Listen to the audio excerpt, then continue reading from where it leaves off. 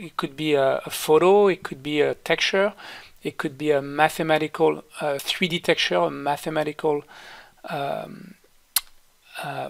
texture, a procedural texture if you prefer.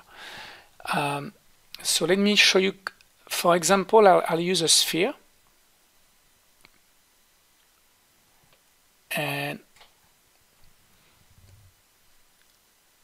I'll move it to the side. I'll copy it, Control D. It's not going to be very pretty, but it's just going to show you that I'm going to make an object which is complicated to texture. So I'm going to merge both. I right click, I go merge, say OK. And now that they are both merged,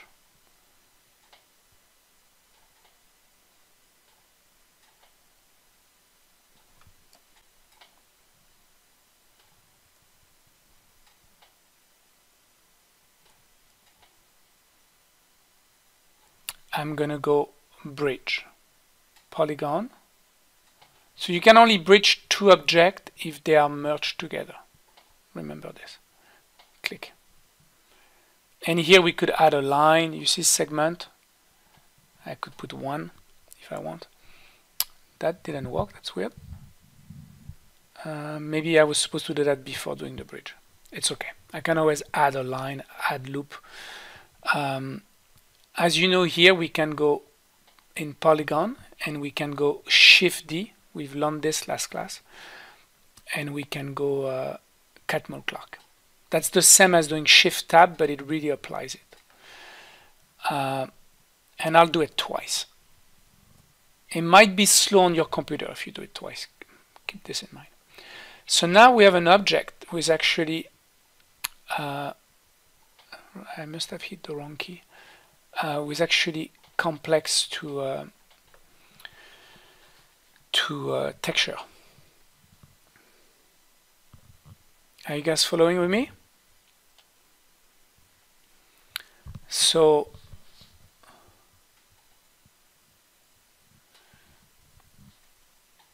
if I switch to the shading tab, let me delete all of those ones because we don't need them. And neither that one. And I'll create one, M, and we'll call it sphere. So we know, or two sphere. We know who is who.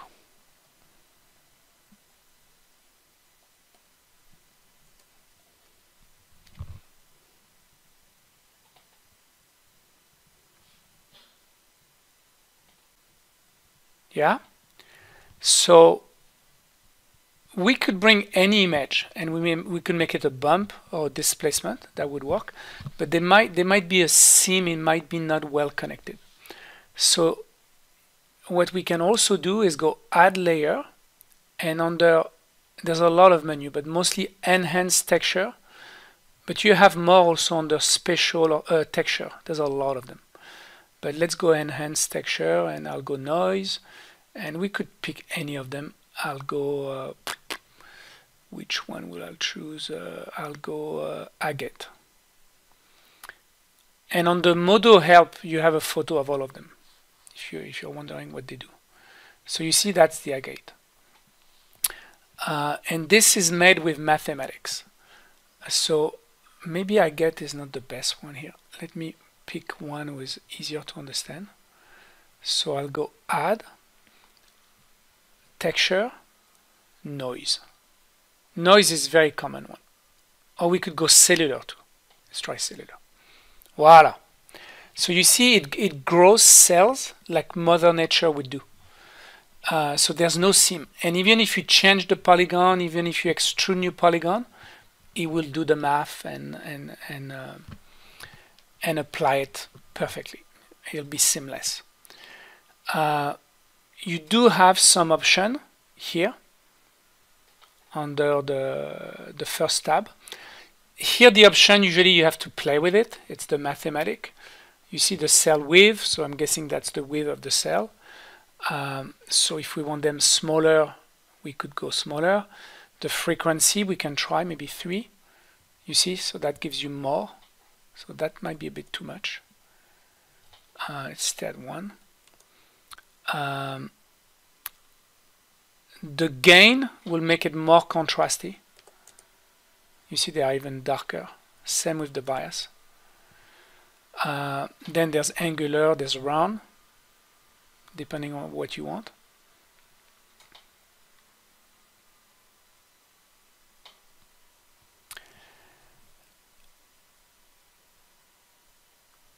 So play a bit with this and I'll show more.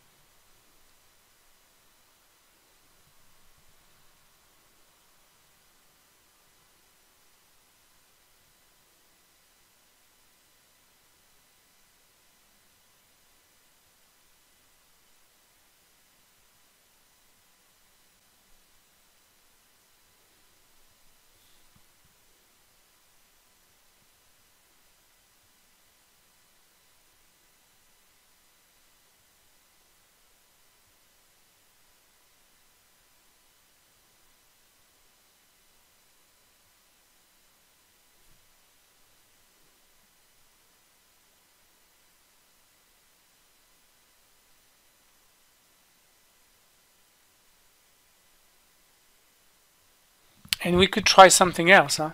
Like I said, we don't have to use the cell. It could be a noise or something else.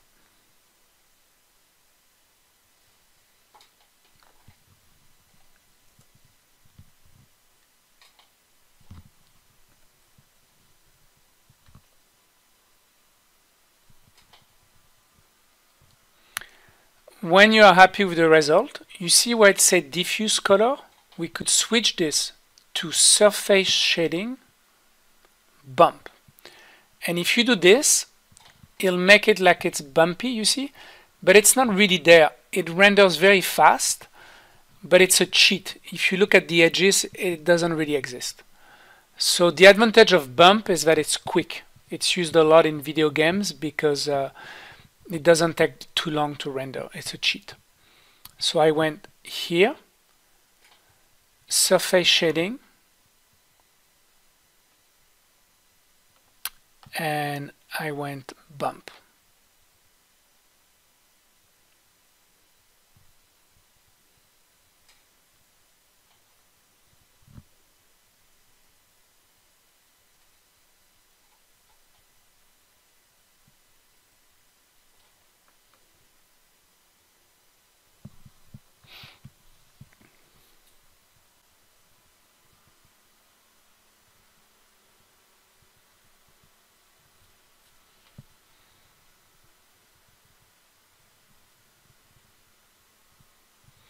Now, if you want to change the bump amplitude, it's under material. So if you go down, you can see bump 5 mil. You don't want to go too high, it'll look weird because bump has limitation. But we could go 8, you see, or we could go 4 to get less. Mil, mm.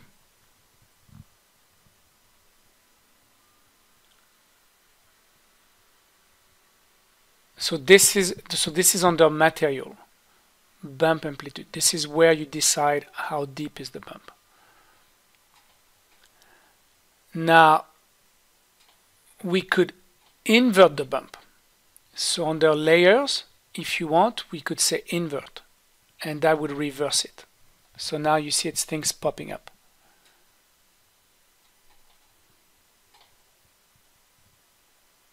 We could play with the opacity also if we want less of it. We could go 80% or 60%.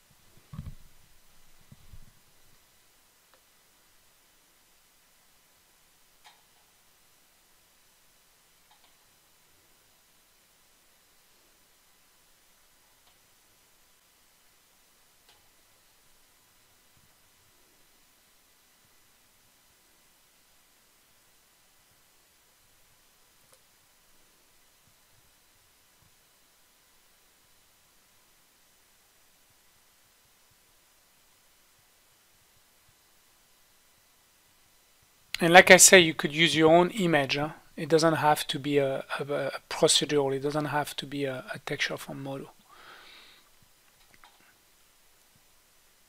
Like if you brought a black and white image and switch it to bump, it would work. Any question toward this?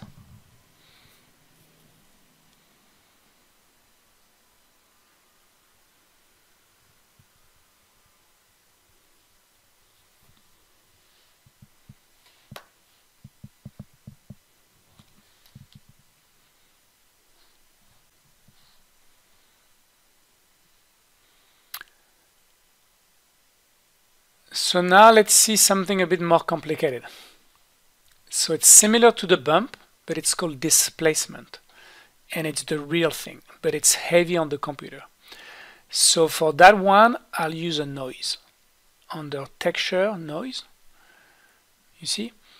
And the noise also have a bunch of options that you can play with. The first thing I'll do, I'll increase the bias to 60 and the gain to 60. So it's more contrasty. We could even go higher, 70. Yeah, 70. We could play with the frequency more or less. You see fractal, turbulence. Turbulences, it's more like clouds or simple. There's a bunch of options that you can play with. The amplitude ratio, the frequency. You just have to try them. Maybe put 3. So it's smoother, you see, or 5. Yeah, you really have to try.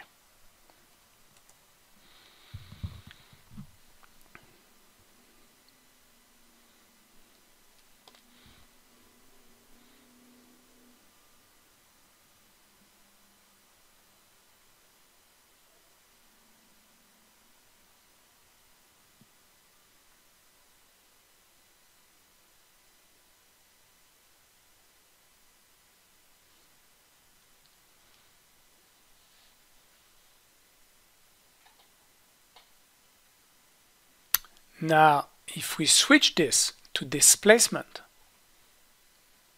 you see, it actually builds it. It's really modeling it. Now, the only issue we have here is that it's not strong enough. So if we go under material, I don't know why my diffuse is white. Maybe I did this by mistake. Yeah, let's make it more like this.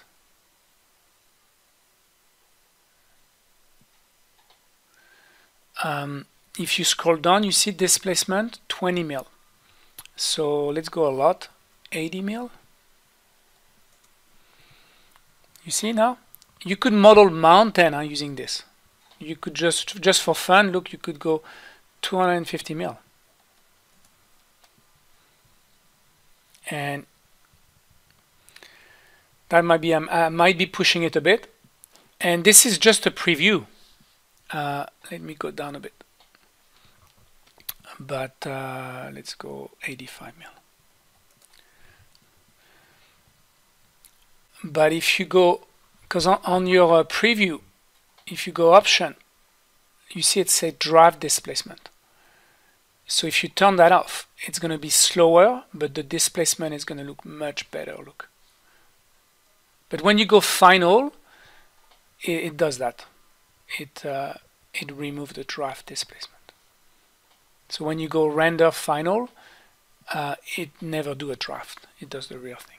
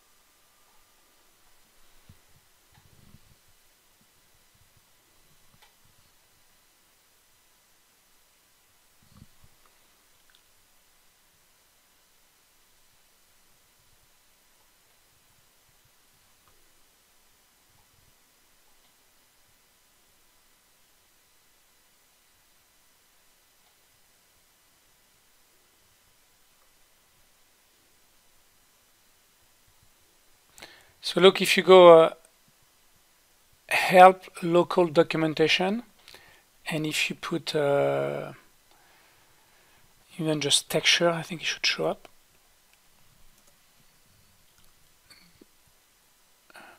No.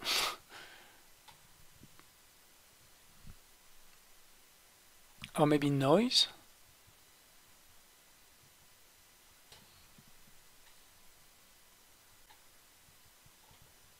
Or you could put enhance texture. I think that would show up. But let's try noise.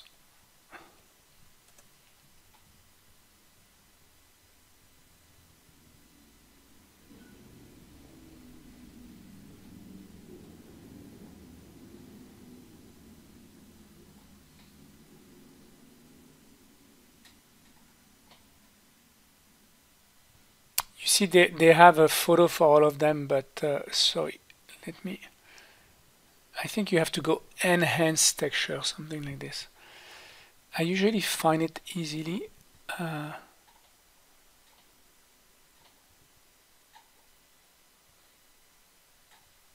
let's try enhance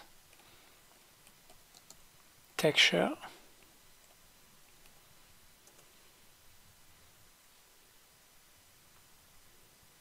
Here we go. Enhance Modo texture. So if you click here, look, you can see a preview of all of them. It's kind of neat. You see, you don't have to guess what each one does. And they can be tweaked a lot. Huh?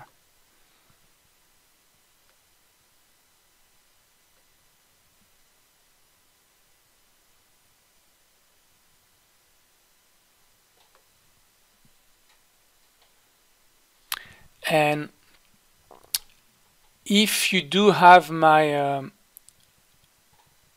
my library installed, under organic there's a bunch of them. Some that I made, some that I copy from the internet, but the white one is the one I made, you see. So it's kind of nice because you can just pick one and start with it, look. And then you can tweak it. Wait, no, it's good, I think that should work. The only drawback, it takes a long time to render for sure. Especially if you do get draft turn off. Let me put back draft on so it'll be faster. But you see there's a bunch of them that I once I was playing with it and I made them.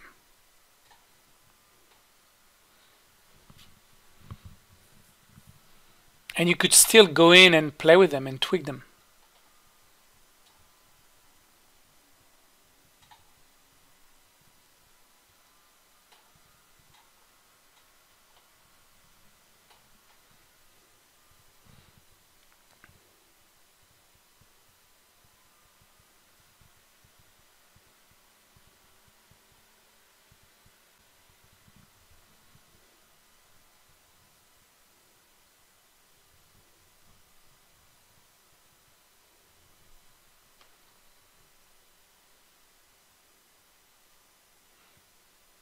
So you cannot use displacement everywhere because, as you know, it would slow down a lot your computer. But it's a good technique. Could be used in jewelry, could be used in many things, and you could 3D print this. Huh? It's not just at rendering. I'm not going to do it now because it'll take a while. But if you go geometry bake, if I can get the menu right, this one, geometry bake geometry, it would actually make it, I can try because the default is pretty high. It will make it a 3D object, but you can after you know 3D print. If you save it as an STL, you could print it on a printer. There's option to tell him to put less point, but by default is very high. So that's why you need a good computer. You see now? Look, it's actually modeled.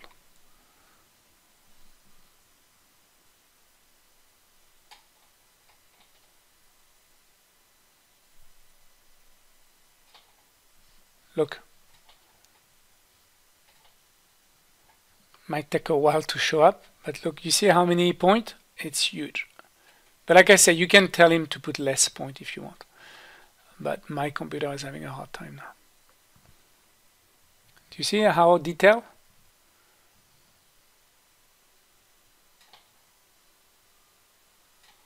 So you can bake that thing. And if you want less detail, because that's pretty heavy, it's somewhere here, displacement rate here.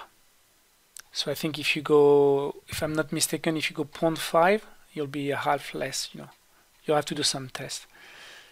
They don't have a preset. But I think if you go like 0.5 or 0.6, you would get less. If not, go 2, but I think it's going down if I'm not mistaken.